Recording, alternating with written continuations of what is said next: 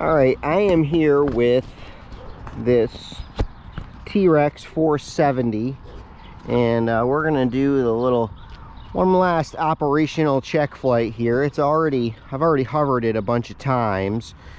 We added the 74mm blades to it. I had a little issue with screws on the motor. We got that straightened out, and the whole helicopter was built without Loctite, so we got everything taken apart and everything Loctited.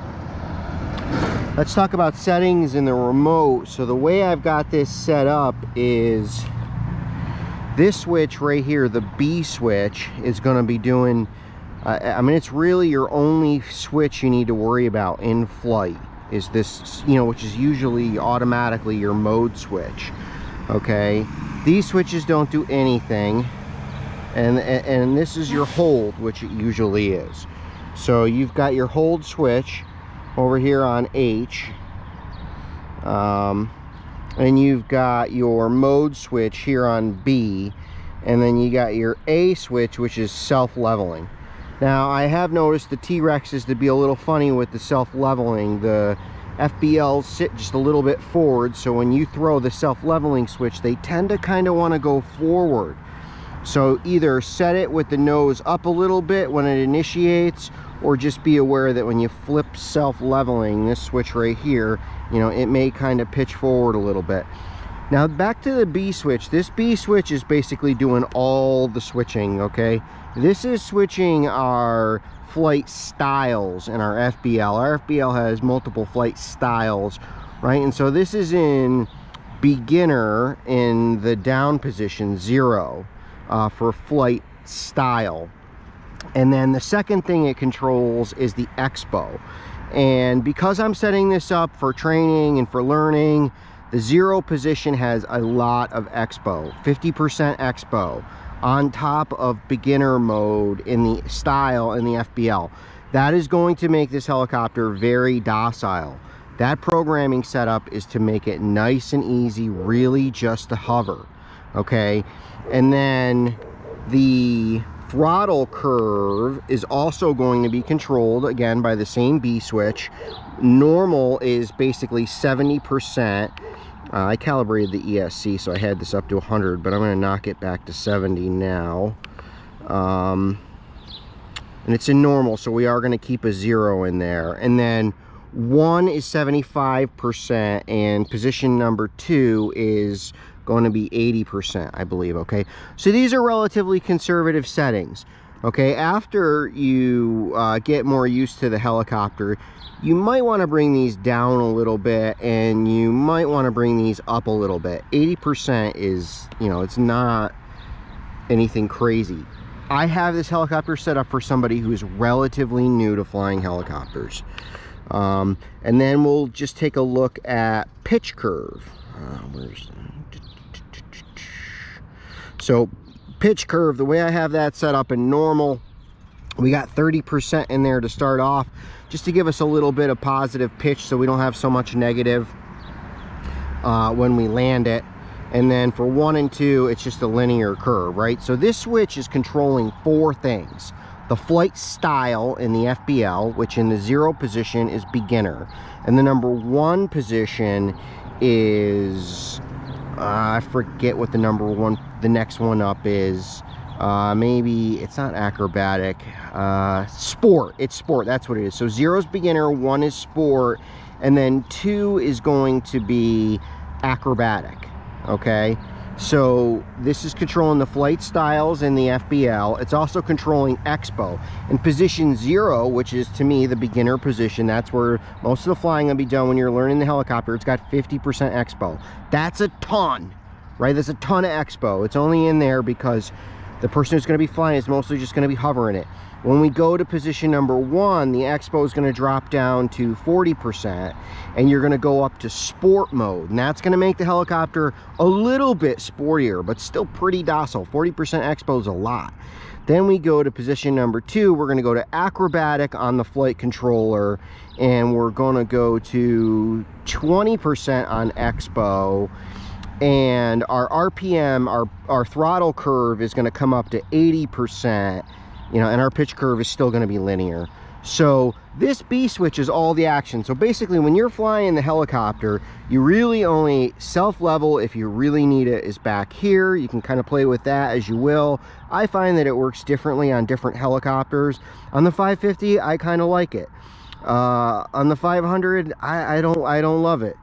But you know, I find that it works a little bit differently with each helicopter, and it works better if you kind of prop it up a little bit whenever you have those canted skis, like this helicopter has. This B switch is where all the action is. This is your real flight switch. And then of course, just once again, this switch over here is going to be the hold switch, right? And this is like my only 3 switches on this remote that are doing anything. I'm not using all these. We don't need to adjust expo individually. I would put the gyro on D. I believe the gyro is on D. Let's just take a look. B. Okay, I put the gyro on B as well, so it's actually doing 5 things. Right now, the gyro is set at the same setting for all 3, 57%. And that's what got us to that setting that we wanted in the Ikon. So that's what I set it there. I forget what the number is, but you want to get it to a certain position and it goes green, and it was 57%. So that's what it is. So this is actually doing 5 things. This is controlling the flight style of the FBL, it's controlling the expo, it's controlling the throttle curve, it's controlling the pitch curve, and it's controlling the gyro, which all 3 positions again are the same for now. As you change RPMs and different things, you want to change these settings. Now, as you get a little more familiar with the helicopter and fly it more, you're going to want to ditch those high expos. You're going to want to lower the expos down. So we just want to go over here to dual rate and expo. See this position B0? It's at 50% expo. You know, you're going to want, it's in hold, so we'll just 40% and then 30%. So you're going to want to lower these expos to get more capability out of the helicopter as you grow comfortable with it.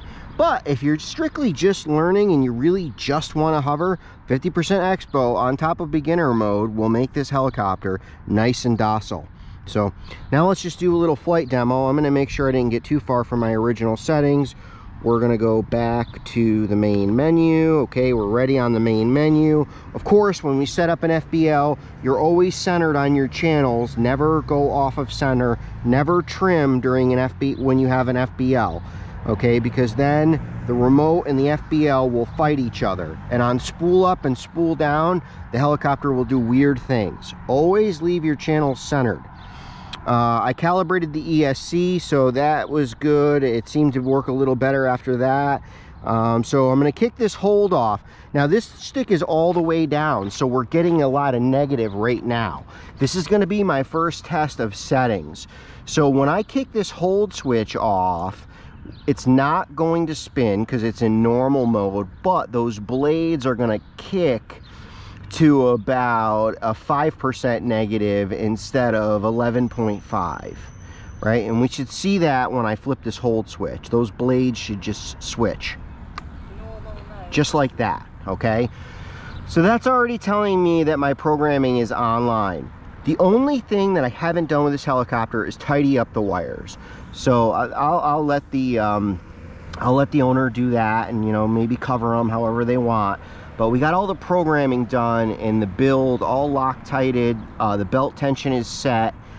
So let's take it up in normal mode, and then I'm going to switch it into stunt 1, and then we're going to go to stunt 2, and we'll see the differences in the helicopter and the way it responds. So now it's in normal mode. Spins up nice. Does kick a little bit to the left there. Spins up real good. So this is normal mode.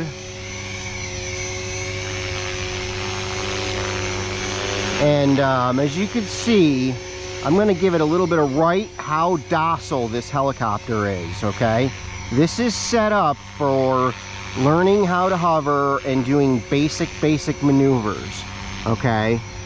One thing you definitely need to be cautious of is throttle response. It is calibrated, but It's still relatively responsive to the throttle. I don't love this T-Rex ESC that they're putting with this kit now. I like the other one better, but this is 70% throttle and it's flying good. I like it. I mean, very docile. Nice, easy to fly. I don't think it's over responsive. Let's pirouette it, see how it goes. Pirouetted good. It's got good throttle response.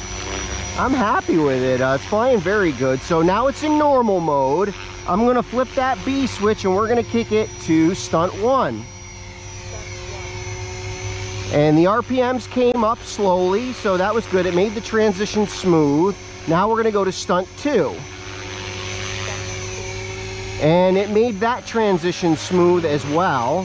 You can tell it's a different helicopter now. Also, we've got lower expos and our flight style mode is more aggressive. So as I move these sticks, that helicopter is more responsive.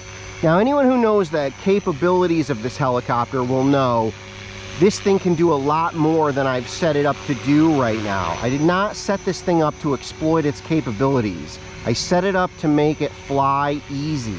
11.5 on the pitch, 50% on the expo. Even now in stunt 2, it's 30% on expo.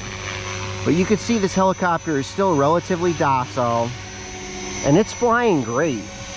Well, what a beautiful helicopter. This is the first time I've really flown it like up off the ground like this. I've done about 3 or 4 test hovers, and I calibrated the ESC, which was a big help. Those 74s make the tail very controllable. And there it is, the T-Rex 470 set up with the Ikon2, and that's the way I set up the remote. Right now it's in stunt 2. There's stunt 1. You hear the RPM drop and it made the transition very smooth. Now we're going to go down to normal flight mode, which is 70% throttle, and boy does it get docile. I mean, it is just what a joy to fly. I'm going to kick it back to stunt 1, and we'll try the self-leveling and just see how it responds. Now, see that, how it kicked that tail up a little bit? This is a T-Rex thing. I see this a lot. Because you have those canted skis and that FBL is canted forward a little bit when it initiates. When I flip that self-leveling, you see it kind of go forward. Now watch how it self-levels left to right. It kicked it right up. See, that was good. It really handles well left to right. But front to back, it does pitch forward a little bit, although that was better. So self-leveling is off right now. We're going to kick it on one more time, and 1, 2, 3, go. And it leveled itself. So there it is, the T-Rex 470L on its maiden, or actually operational check flight #1 here. And it's flying great. It's ready for, it's definitely ready for a beginner type flyer to hover and do some basic maneuvers with. I'm gonna land it. Okay, now I'm gonna, so there it is, it's in normal mode. Now I'm gonna pull the hold switch.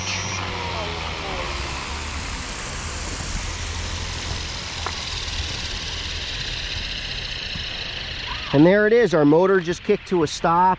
We see our blades are still kicking freely. It's flying terrific. I liked all 3 flight modes. #1 is very docile. Okay, so #1 is a hover trainer mode. #2 is what you should go to when you're gonna start doing some ovals and some turns and some other things like that.